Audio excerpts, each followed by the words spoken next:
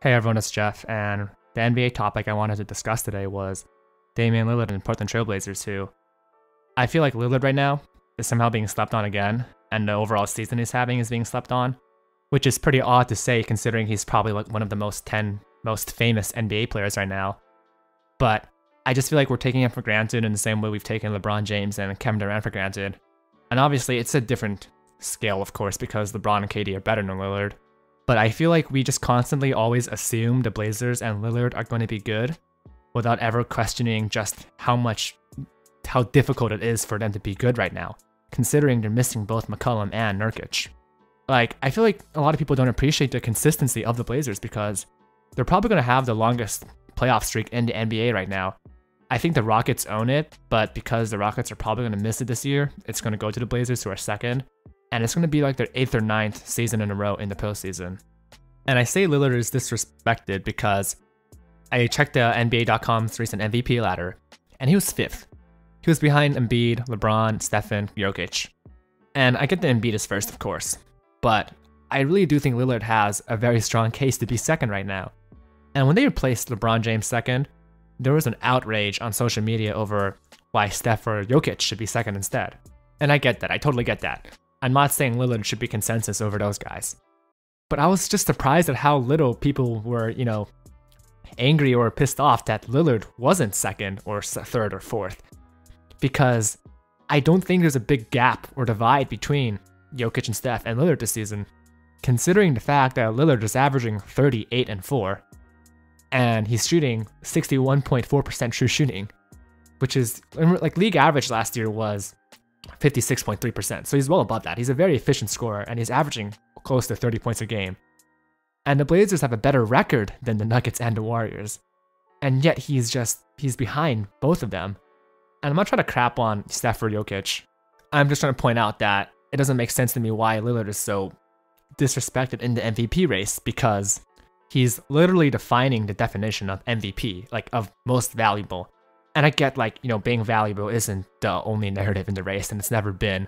But that's the narrative behind Steph right now, right? And I feel like it applies to Lillard just as much, and perhaps even more, because like I said, he's missing McCollum and Nurkic, who are 2 of the 3 best players on this team right now. And yet they've won 3 in a row. They're 21 and 14, which is 5th in the West, and I believe 8th overall in the league.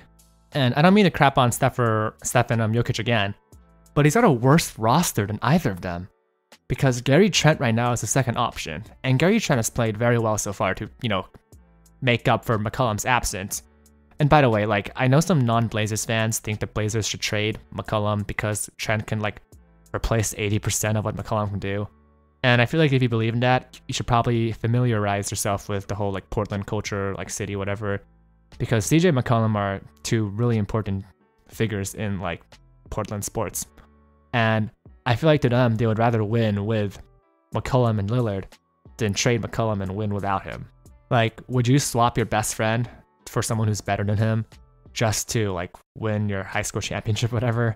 And I know it's, not the same thing, but I hope you understand the point I'm trying to make. It would be a very callous thing to do. But anyways, back to, Gary Trent, the second option. So Gary Trent, Robert Covington, Carmelo Anthony, Enes Kanter, they're not the same level of supporting cast as, say, Jamal Murray plus Will Barton plus Gary Harris, Michael Porter Jr., or Kelly Oubre, Andrew Wiggins, Draymond Green. Robert Covington has been one of the worst offensive players I've ever witnessed this season. His efficiency is awful, and I get his, the defense is why he's there. But the Blazers are 28th in defense, okay? It's because they're 7th in offense. And they're not 7th in offense because of Robert Covington's contributions, okay? Because he's just been terrible on offense this season.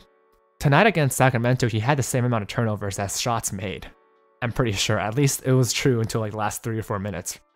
Carmelo Anthony and Enes Kanter, they're both lucky the Blazers are just leaning completely into offense, because they pretty much bleed as many points as they contribute on offense, but because the Blazers are just punting on defense anyways, it's okay. They both played really well tonight against Sacramento, but my point is Lillard is the one who's holding them together. And here's a fun fact.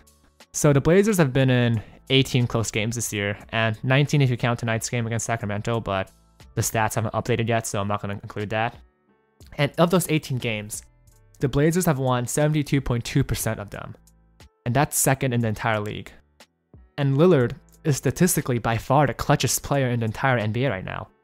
And he's second in the league's total like clutch points scored. And by the way, clutch is defined as, I'm pretty sure it's within 5 points, last 5 minutes of the game. That's how NBA.com does it at least. And the only reason why Lillard isn't first is because Zach LaVine has played in 4 more games this season. And LaVine is shooting 41.2% from the field in those situations. Whereas Lillard is shooting 61.2%. Do you want to know how many other guys in the top 33 shoot that? 0. And Bam is the only one that's close, and he's number 34. And he's shooting 61.1%. And he's a big man. And big men are supposed to shoot, like, high percentages. And I didn't watch yesterday's game against the Warriors, but I heard Lillard came back at the end and just closed them out. And tonight against Sacramento, like, oh boy, like, he definitely closed them out. They were trailing 5 at, like, some point in the second half. And they were, like, deadlocked with the Kings until, like, halfway through the fourth quarter. And last, like, 3 minutes, I would say, 3 or 4 minutes. Lillard just came alive. And he was just unstoppable. He was getting to the basket and just dropping it off the canter or just finishing a really tough shot. He was nailing deep 3-pointers, contested 3-pointers. And he put the Kings away, like, almost single-handedly on offense. And shout out to Cantor for helping him out a little bit there at the end. But it was really just Lillard driving their entire offense at the end.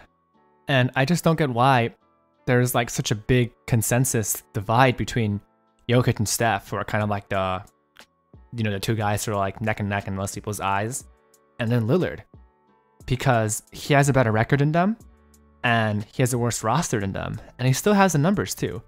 And like, I'm not saying he should be for sure ahead of them because the Nuggets have pretty much the same exact record as the Blazers. They just lost 1 more game, and Jokic is pretty much averaging a triple-double. So yeah, it makes sense why Jokic should be like 2nd or 3rd. And Steph has just been like crazy efficient from the field this year. Like, he's averaging 30 points per game, and he's shooting something like 47% from the field and like 43% from 3, which comes out to like 64% true shooting. So I'm not saying like Lillard should be consensus ahead of those guys, but my point is they're on the same level. And I just feel like we just assume that the Blazers are going to be good, and we're not appreciating the level of difficulty that Lillard is going through right now to keep them afloat. Like, Luka is in kind of a similar situation in Dallas, and they just barely got into the 8th seed right now, whereas Lillard has his team like in the top 5.